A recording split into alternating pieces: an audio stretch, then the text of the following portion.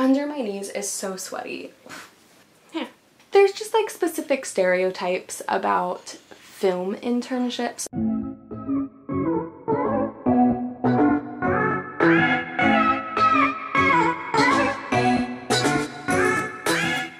Hi, it's Angela and welcome back to my channel. We're going to talk about interning in the film industry, kind of like what you can expect and what I got out of my internship experience. I went through and ended up getting an internship opportunity with Silver Pictures, movies that you might know that they worked on. The Book of Eli, which is one of my personal favorites. The new Superfly, which was ongoing whenever I was interning there. And then they also have done like The Matrix, Die Hard. It was supposed to be a 2-day-a-week internship, and then by the time it hit like the second, third weekend, I was interning almost every single day, which I personally love because I hate having downtime. Whenever I told people that I was moving to Los Angeles to pursue film, so they were like, you know, like, you are a 23-year-old and you're leaving behind a really wonderful career opportunity in insurance to make coffee and deliver mail. Granted, those are aspects of interning. It's not all of it. There were less days of me going on coffee runs than there were of days where I was actually contributing to the company. So I interned with Silver Pictures for 3 months from April into June. And Dark Castle is associated with Silver Pictures, so like I also got to help with Dark Castle stuff, which was phenomenal because I love horror films. Everyone who knows me knows that I am a horror junkie. Outside of the stereotypical coffee run, what else did I do? That is a fantastic question. My camera is going to die. Like, you want to build connections with people. It was a small company. I saw the people every single day. I can list off everyone who worked there probably on both of my hands and maybe a foot. And I had conversations with people that were doing the jobs that I one day hope to have. Not only was I building connections with people, one of the most important things that I did was write coverages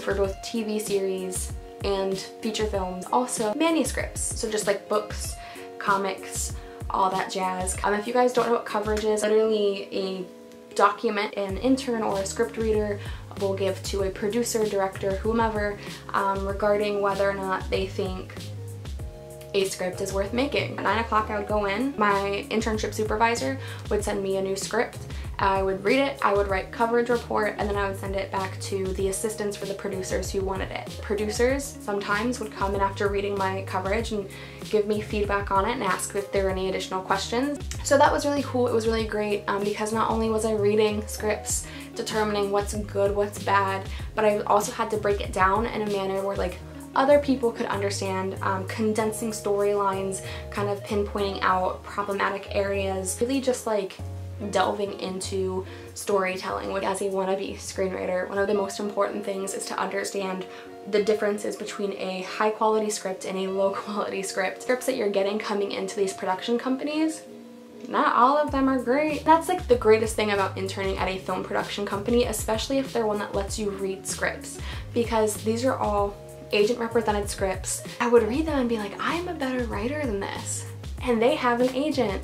And so it's kind of like, they can make it this far, your girl can make it this far. I was also reading really high quality scripts that were just like phenomenally written and made me want to reach that level of storytelling. You know, strive for the great, toss the bad underneath the rug. But being able to do coverage is great, and then being able to say that I did it for a film producer like Joel Silver, who has such a reputation in the film industry, is great. So alongside with doing coverages and reading those scripts for unproduced films, the company would also have me do developmental notes between drafts of scripts, things that they wanted to produce, they already purchased the rights to, and they were working on various drafts of it, determining like which version of the script was better, what changes were made, you know, like, and then putting that into a different coverage so the producer knows exactly like where they're at in developing the script and trying to get it to the best possible place for shooting. I was taught how to cover the secretarial desk. I learned how to like handle these really fancy phones and take messages, and I was able to talk to certain celebrities whenever they called in, which was just like very cool. I'm not allowed to say like which people called in, and I shouldn't say that one. we're gonna keep that secret in the pocket. He's learning how to talk to celebrities like they weren't celebrities. Beneficial when one lives in Hollywood, because it's like, maybe if I can't get like a solid job, I'll be a barista, and then like Hilary Duff walks into my Starbucks and it's like, Lizzie McGuire is here, but it's like I have to act calm and collected because this is my job and I'm a craftsman of the coffee. I would get these phone calls and, you know, have to handle them as a respected individual and not freak out. My personal favorite thing that I got to do was cover the desks for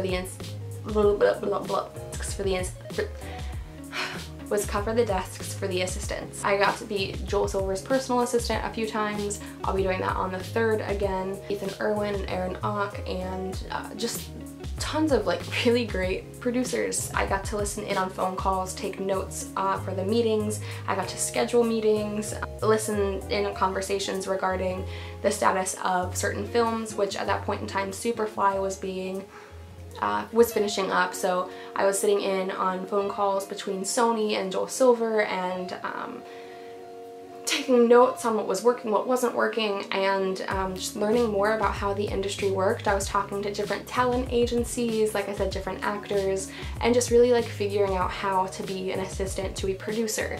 I know a lot of people in the industry start off as the assistant to whatever it is that they want to be. My dream job right now is to become an assistant to a writer on a TV show within a genre that I'm very comfortable writing. Walking Dead or Stranger Things, because you're learning from people who are doing what you want to do. I was being producer's assistants, and that's a really cool job because I feel like you have more of an understanding of all elements that go into to a project, because I was also listening to conversations between the producer and the writer. As a writer, I'm gonna have to do that one day, hopefully, fingers crossed, please. Figuring out how, you know, an assistant operates is essential, because like I said, most people, that's how they get their start, unless you know someone. Hello, nepotism. And for me, it's like being able to say that I have experience working as an assistant, because I probably put in like, I was covering everyone. I would say my last 3-ish weeks with Silver Pictures was literally just me, like, it was just me covering for assistants. I'm not complaining, I was getting paid. But like learning how to function as an assistant is really cool. Being an intern in the film industry, lots of different hats. I learned a lot of really valuable advice from these people, and it was just like a really nice experience to be able to just like sit in a production house and hear how things work, to see how things function, to hear updates on like ongoing private matters. I learned the coffee orders of some really inspiring individuals. I also got to see how a company that really impacted my desire to pursue film, how they operate, and they seem to like me enough at Silver Pictures to where I'm coming back in to cover for an assistant. Intern, you know, take as many internship opportunities as possible. Get out into Hollywood or stay in your respected community and intern with, you know, independent production companies or BuzzFeed, small documentary maker, and get firsthand experience, because like it's honestly going to really, I cannot express how many reallys benefit you so much and really add quality and depth to your comprehension of the film industry. If you have any questions regarding how I got my internship, leave it in the comments below. Rewind.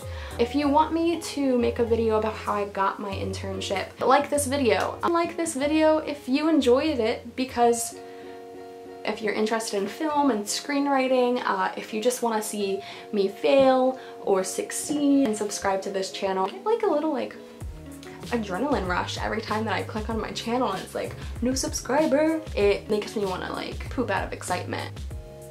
I think I've lost track of what this video is about. I'm so sorry. Bye.